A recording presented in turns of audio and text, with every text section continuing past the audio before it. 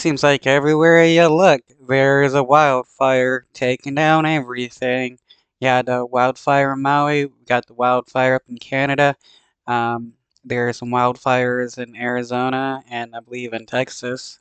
Well, we begin this morning with a state of emergency in Washington state where three major wildfires are burning. One person confirmed dead, more than 200 structures damaged or destroyed, and thousands of people evacuated. ABC's Morgan Norwood has more on the efforts to get them under control.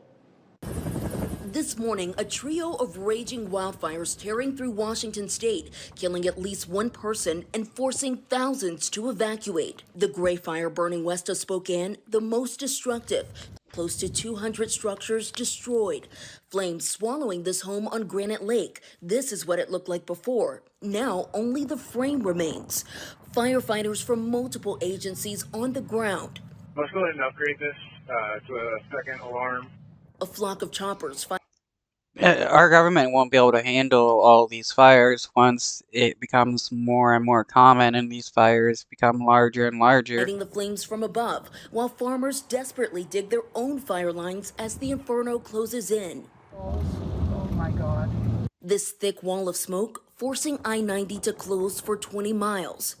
The Gray Fire scorching more than 9,500 acres, the Oregon Road Fire burning 3,000, and the Winona Fire ripping across 5,000 acres, all three 0% contained. The devastation that happened inside some of those areas, I've never seen anything like it in my entire life. Fire season in full swing out west. Overnight in California, a rapid inferno igniting, burning through more than 5,000 acres in Santa Barbara County. Feel the heat? Oh my God. Meanwhile, up Wow, people are actually driving through that fire. That's wild. north across the border, Canada's still reeling from its worst ever wildfire season as the more than 1,000 out-of-control forest fires burn. Nearly 20,000 forced to evacuate Yellowknife Friday.